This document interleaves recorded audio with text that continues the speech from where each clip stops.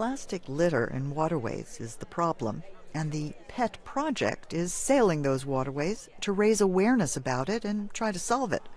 British environmental charity Hubbub created the punt almost completely from plastic waste. It's the second of its kind. The first, Polymer, was launched in November, and during its plastic fishing trips on the Thames since then, it's collected 95 kilograms of recyclable plastic, including 762 bottles.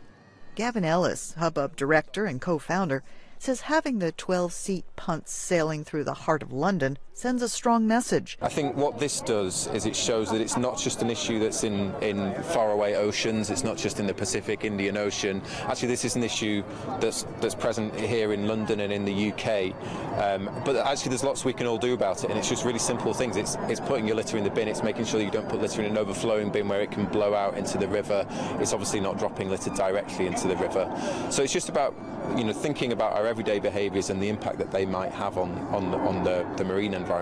Among those who signed on for PET Project's maiden plastic fishing trip was retired British rower and triple Olympic gold medalist Andrew Triggs Hodge. I managed to pick up 2 bottles, very proud. No, I can see the potential of kids enjoying a safe environment on the river, doing something they would never dream of doing otherwise, and just being able to open their minds in that respect. 16-year-old Charis was also on board that first trip. It was really fun, and it was just amazing how much plastic we found in such a small space of the river and in such a short time, so it's really worthwhile to just go out there and collect it. All that rubbish will be turned into more boats. Boat builder Mark Edwards makes them with plaswood, a recycled plastic material that's a substitute for wood. It took us 2 men about 6 weeks, flat out. So it's quite a lot of work.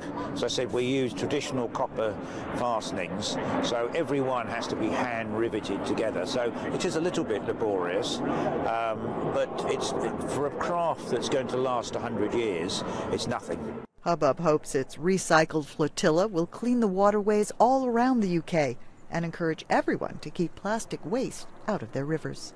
For writer Faiza Elmasry, I'm Faith Lapidus, VOA News.